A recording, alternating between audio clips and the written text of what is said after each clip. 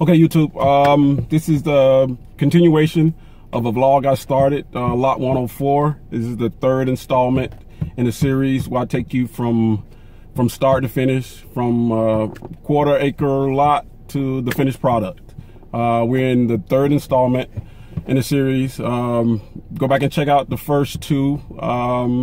And this is the slab prep where the concrete is actually poured. I'll take you through what to look for as far as the prep process, what to look for as far as vapor barrier, wire mesh, any gravel, you for grounding rod. So go back and check out the first two. First one is the actual layout of your lot, and the second one is underground plumbing. And we're on the third one, and I'll see you when I get out there. Okay, we're on our way to the lot 104. Go back and check out the first two vlogs. Trying to put together a series of vlogs to take you from a layout lot, quarter of an acre lot, to finished product. Take you through the actual construction process. You're looking at the prep. They have actually prepped the lot here for concrete to be poured, probably tomorrow or the next day. I'm not quite sure, but this is the process. Like I said, we have two previous vlogs.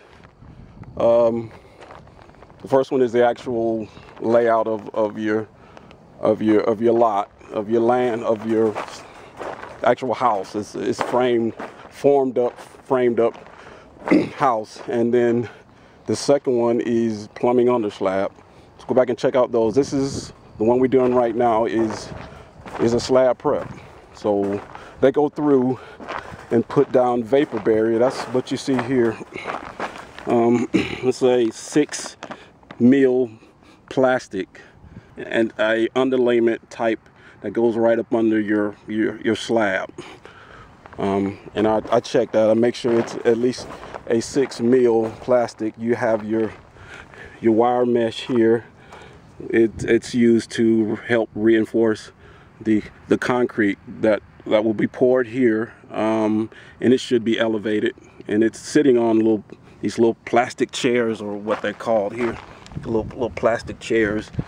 It should be elevated. I also check that all the plumbing penetrations, or any penetrations that are going through the vapor barrier, is taped and sealed. And they are. These guys are pretty good about doing a good job of sealing any penetrations. And that's your garage layout right. That's the formed out garage layout here. Let's see if you can. Hopefully you can tell. You can look at it. But I'm gonna try to get you around here. That is the garage layout there. That is the front porch area. There'll be like a elevated porch there. And this is the grounding rod. That metal piece of rebar sticking up, that's your ground rod, and it's attached. It should run at least 20 feet in the horizontal. And that's your ground rod. That will be attached to your grounding system. And down here in Georgia, you can have it encased in your footing, in your concrete footing. What else can we talk about? And that's basically it with this particular inspection. These are your, let me kind of back away, but these are your grade beams, your interior load bearing walls, and that's where your reinforced rebar. If you're wondering what those pieces of metal on the interior of the slab, that's where your interior load bearing walls will sit, and they all have to be reinforced. It's a footing, it's an interior footing, and they all have to be reinforced. So I'll check that as well. Make sure they're all elevated. They're all sitting on chairs. Everything's got to be elevated when it comes to concrete and pouring concrete. These are your footings. This is considered a monolithic slab, and all this will be, you will have concrete poured all on top of all of this. So this is a pretty critical stage in the inspection process, because once this stuff is covered, it's pretty much a wrap. So I thoroughly go through and check, you know, vapor barrier, make sure it's sealed and taped, and all the seams are taped and sealed. Make sure your wire mesh, which is this wire mesh here, and it's used to reinforce the actual concrete, and make sure it's overlapping as well, and elevated. Make sure all the penetrations, you see all the plumbing and electrical penetrations coming up through the vapor barrier. Make sure that's sealed and tight. And check for the grounding rod. Showed you that. And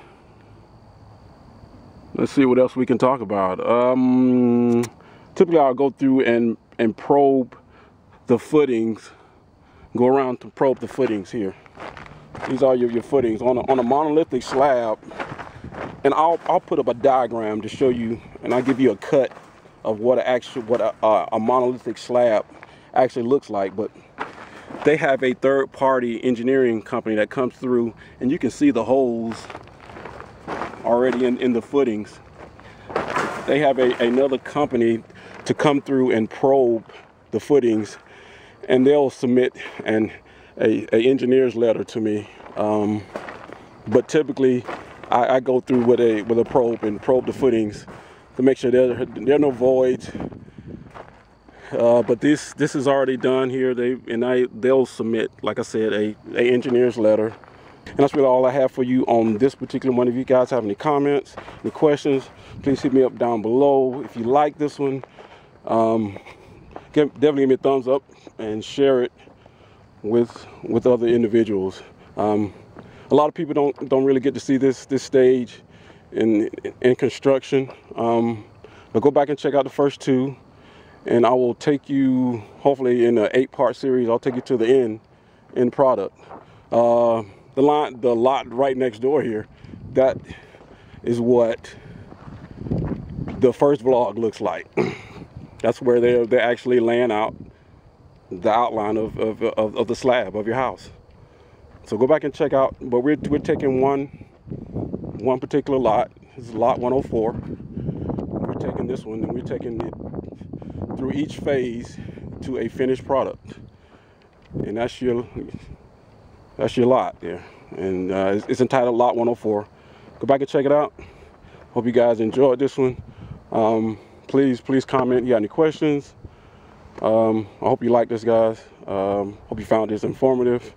And we will see you on vlog number 4, which is the framing stage. And let me take you over here to show you, kind of show you what, if I can, take you over and show you what the next stage or the next vlog will actually look like. If I can get over here. But once this slab is poured, they'll start framing it out. They'll go through and frame it out. Once they pour, that slab will look like this one, and they'll start framing it out. And we'll come back when that lot, which is lot 104, is all framed out here. like this one here. Okay, guys.